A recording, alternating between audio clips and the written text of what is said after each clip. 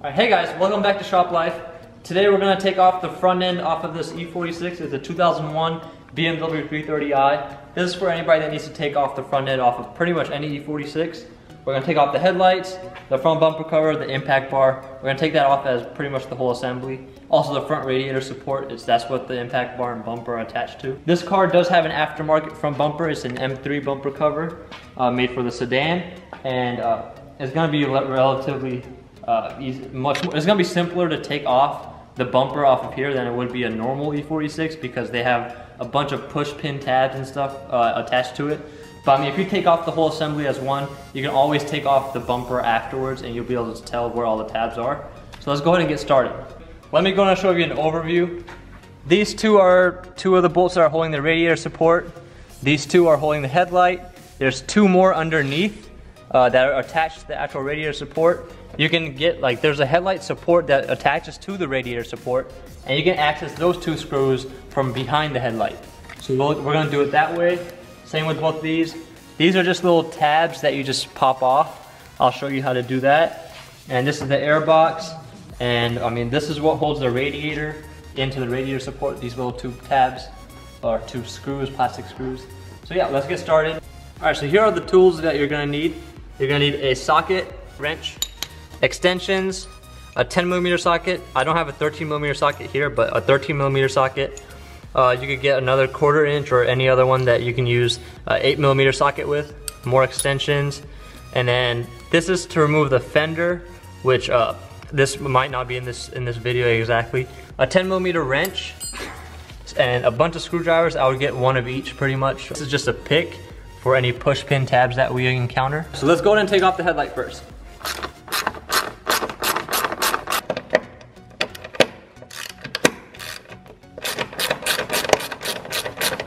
Alright, so this car is a pre-facelift car. It's the 2001. The facelift started between 02 up until about 05 to 06. So on pre-facelift, the way to remove the corner light is different than the facelift. The facelift only has a Phillips screw that you have to loosen, and you just pull out the corner light. On here you have to, there's a hole right here, and there's a tab inside that you have to push down, and this will just pull right out, like I'll show you right now.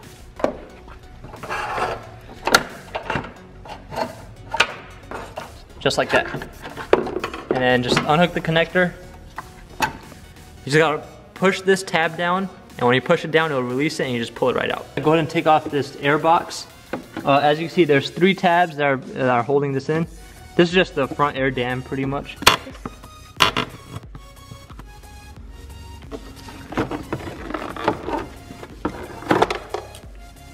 So now, basically, to get this little joint off of this air box, there's one tab here and there's 2 tabs on the other side. You just gotta get all these tabs popped out.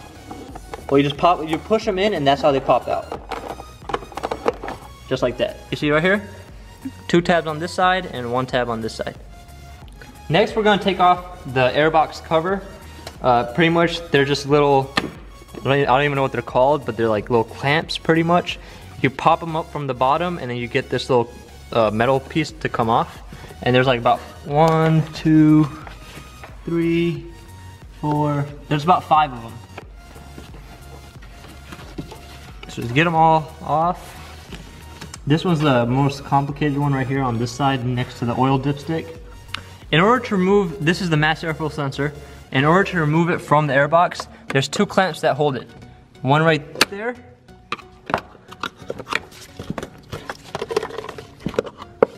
One's right there. Just like that, you just pop them further away from where it's going. And same thing on the other side. Lift up and just slide out.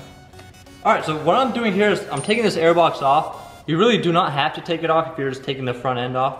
But for me, it makes it a lot easier to access some of the bolts for the headlight in the back. And it helps me see everything that's going on. To take off the rest of the airbox, you have to have a 10mm socket. And there's 2 bolts that hold it right here. Just take that off.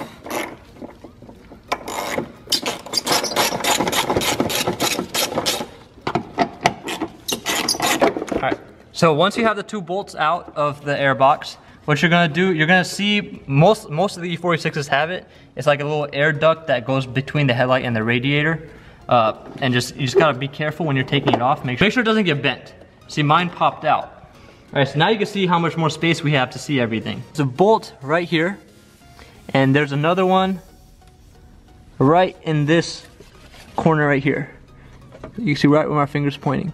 Those are the two bolts that are holding the headlight to the headlight support, and then the headlight support is attached to the radiator support. It's gonna be a lot easier to get to the bolt between this gap between the headlight and the radiator support. Try to use magnetic sockets, that way you don't drop the bolt. All right, so I just got this bolt out as well. This one and the one that was inside. Now what you have to do is, if you see this trim, it's gonna be different if you have a facelift. Between the air dam and the headlight, there's this little tab that goes right there. So you have to pop in the little things, so that way you can pull it out. And it helps to use like a flathead or something. Once you have that out, then you just pull it out. There's tabs that are all underneath the headlight. Just like that. All right, now just disconnect all the headlight connectors and whatnot. And voila, the headlight's out. All right, now we got both of the headlights out. So what we're gonna do is we're gonna unhook this radiator, the two bolts that are holding the radiator in. All these two bolts do is they just keep the radiator closer to the support, so that way they don't hit the fan or whatnot. So we're gonna go ahead and remove both of these, and then after that, we're gonna go ahead and take off all three of these nuts. That you can see, this is what holds the whole front assembly to the frame rails. There's 1, 2, 3 right there, and then same with this side, 1, 2, 3. And if you have fog lights or whatnot, go ahead and disconnect the fog lights. The horns, they're on both sides. If you have fender liners, usually they break, but if you do have your fender liners in, basically what fender liners are, they pretty much line this whole section up from right here and attach to the bumper. And we're gonna go ahead and remove both of the fender liners and all the covers that are underneath the car, like the engine covers and all that, that are attached directly to the bumper. And once that's off, we can go ahead and pull the whole assembly off. One more thing that you are gonna have to disconnect is the wire that goes to the hood latch. And on all E46s is hooked up right here. Let me go ahead and disconnect it. I'll show you guys how to do it. Be careful not to scratch your fender. You see, just like that, it pops off. Now if you look inside of here, this is the wire that goes to the cabin, and this is the wire that goes to the hood latch. We have to just pop this whole section off, or we can just pop off this wire. Either way, whichever one works out easier for you. For me, what I always do is I just pop off this wire, the one that goes to the cabin, and I just pop this whole unit off from the actual fender support. All right, so watch me do that right quick.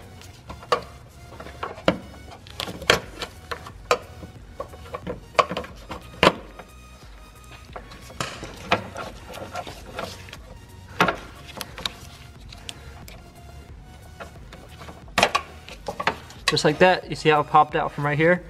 I bent mine a little bit, but these wires are really tough, so it's not a big deal. And it just pops out from right there, and this part goes with the hood latches. These are the headlight supports I had mentioned earlier. As you can see, it bolts right into the radiator support, and the two screws for this is right here, and another one right there on the other side. I went ahead and took out the 3 nuts that were here. Oh, see, I left these washers in. Go ahead and take those washers off as well so we don't lose them. Unhooked the horn, the fog lights. There's also another sensor that goes there. Just unhook every wire that you see going to it. Once you have all these washers and whatnot off, then go ahead and take off these 2 bolts that are up here. These are the final bolts that are holding the whole front end to the car. There's 2 on here, 2 on this side, and these 3 nuts on this one as well. So after that's done, and nothing else is hooked up to the bumper, what you're gonna do is you're just gonna pull the whole front end off. One other thing I forgot to mention is make sure you go ahead and unhook this connector, this big one right here. This is for the auxiliary fan that's all the way in the front. That comes out with the radiator support. So make sure you unhook that. That's the whole front end. All right, so that's how you remove the front end. Now, I'm gonna go ahead and make a few videos on how to remove the fenders and whatnot. That's gonna be a separate video. I'll put links in the description. But that's how you remove the front end. If you guys have any questions, if you feel like I did anything wrong or if I left anything out, please feel free to comment. And next video, I'll go ahead and try to make that better. So yeah, thanks for watching. Like the video if you like it, subscribe if you can. Thank you very much. Have a good day.